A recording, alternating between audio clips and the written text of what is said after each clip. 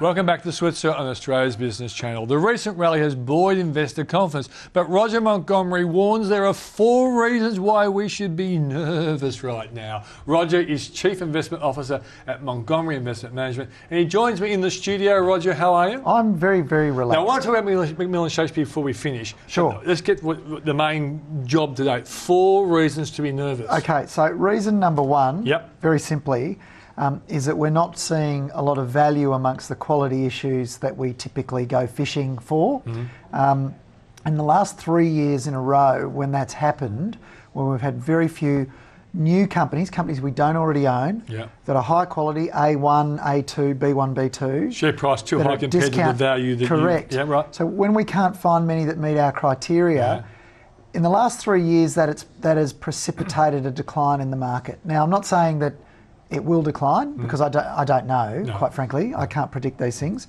And our track record is mixed at best when we talk about forecasting. But that's an observation. Okay, number 1. Not a lot of value. Number 1. Number 2, China. Here's the interesting thing.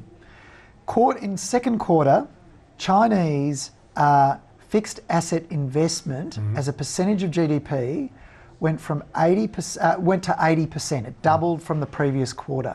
Now, 2 years ago it was 60% when the rate was much higher. The rate of growth was much higher. The rate of growth was 11% or 12%. It's now 7.5%. It was 60% fixed asset investment, which is funded by local government debt. So it was 60% of 12. It's now 80% of 7.5. The rest of the economy outside of government spending has fallen off a cliff. Now they're trying to transition. Our exports are more linked to the fixed asset investment, aren't they? Yes, but it's a higher percentage of it. There's no growth, right? And the problem that you've got, is they're using it to buy assets or build assets that are generating no return or a negative return. So that's simply not sustainable. And what we're going to see, I think, is a further slowdown and a deeper recession in our mining and mining services. So when you heard China say we're not going to go below 7%, they didn't say that. The guy didn't say that. The Premier. This is a little bit like the Premier of New South Wales saying Australian economic growth will not go below X. You know, it was just his opinion about what he thought was acceptable. He's not saying that it's just I thought one Premier. Opinions in China were actually determinable. You actually could work out what the opinion would be. But people have got to understand. People hear one Premier say something and they think, oh, that's it.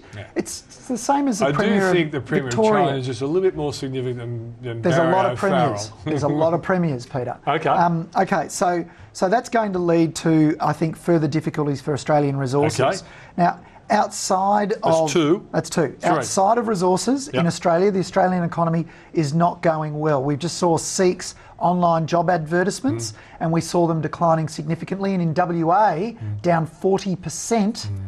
40% for the year, okay, compared to June last year. Sounds huge. That's a big drop in online ads. So these people that are coming off the job in mining and mining services, looking for work elsewhere, there isn't any. And so what we're going to see is we're going to see rising unemployment in Australia, and I think that's going to lead other people who don't necessarily have a job in mining or mining services to pull their head in and spend less. Sounds like a very strong argument for a rate cut next Tuesday, but go on. That's your job, not my job. And then number 4, the United States, the earnings growth. So stocks have gone very, very strongly because of the earnings growth profile in the United States. 107 companies have now reported in the United States.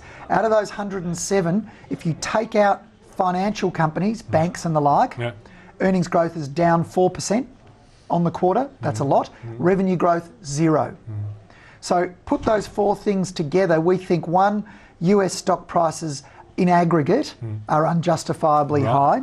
We think Australian share prices are unjustifiably high based on the economic growth prospects of the country.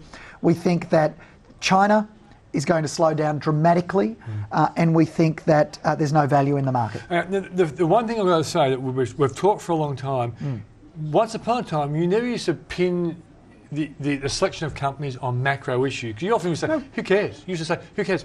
I look at the companies, and I would say to you, but if the macro economy is crap, that company's going to suffer. But in your introduction, we haven't changed the way we invest. Yeah. But the introduction, what we're talking about is reasons why investors should be cautious. So we're cautious. We can't find any value. We're 55% cash. I like that indicator. That's one that really interests me. We're 55% cash in the Montgomery private fund, and we're scratching our heads saying, well, should we be buying anything? We can't find anything, and there's all these things to worry about. There are some technical issues, I think, make me think that you could be right. But I guess for people listening now, are you saying then that you want to be out of the market for a long time, or you want to be out until the correction comes? Well, here's the interesting thing. This will lead us into the next part of the story.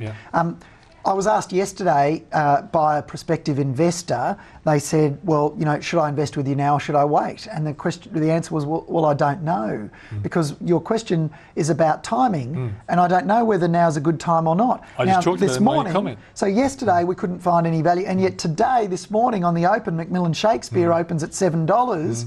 And we bought a whole lot of stock at $7. It closed at $9. We made a couple of $1 million today, but we couldn't have anticipated that yesterday. Now, but it's still guesswork, isn't it, for you? Because you don't know what's going to happen to this industry. But so what we can do is we can say it's not a gamble. But you're investing. We can say there's a 60% chance of X happening, and if X happens, the share price is worth this. Yeah. There's a 40% chance of this happening, and if that happens, the share price is worth this. Add the two probability-weighted prices together, we get a probability-weighted intrinsic value, and on that basis, which was about $14 for the shares, they were trading at $7. They were nearly 50% discount to what we thought they were worth. And do you sometimes have this sort of innate belief that there's always a market overreaction, and that does create an opportunity? I don't know when it's going to happen, but it's guaranteed to happen. Yeah. There will be overreactions. That's the one thing we can predict with some confidence. Yeah. There will be overreactions, and it's our job to take advantage of those. Well, basically, the theme I've been adopting with our viewers is, if you buy quality companies, when there's no reaction, the market's sold off. Like, for example, BHP, which you thought would go into the 20s, and it still could if your analysis is right. Correct. I think you're wrong, but doesn't mean that's okay. Doesn't mean that's I'm what right makes either. a market. That's right, precisely. When I'm selling shares, someone's buying them. Exactly when I'm buying shares, someone's selling them. We disagree. That's right. Every day. Certainly, I do like as a strategy buying quality companies. You like to add other things on that to test out the quality of the company. Correct. I agree with that. All right, so that's the issue. That's Macmillan Shakespeare is an interesting one. But is it still a buy at $9? Because some people be wondering that. Roger, is it still a buy at $9? Well, we think it's worth about 14, based on the probabilities of one, Labor not winning, or two, if they do win, the probability of them getting the legislation through. Okay, so we looked at all the probabilities through scenario analysis, and we actually published our scenario analysis this morning for Macmillan Shakespeare on my blog. So we put it up there so people can go to the blog and they can see our scenario analysis and decide for themselves what they think the probabilities should be. But based on our probability assessment, we thought the valuation was about $14. So at $7 it's cheap. It's cheap. At $9 it's still cheap. But I don't know what's going to happen to the share price in the interim. That'll be. I said in the investment committee meeting this today. I said the Macmillan Shakespeare share price will be our election worm. So we won't be watching the worm on TV. We'll be watching the share price. That's right. That's right. All right, we're out of time. Roger, thanks for joining us. It's a pleasure, Peter. Always great to talk to you. Okay, that's Roger Montgomery. We'll be back after the break, and we'll try and educate you about commercial real estate mortgages with Steve Tunley, CEO of Balmain Funds.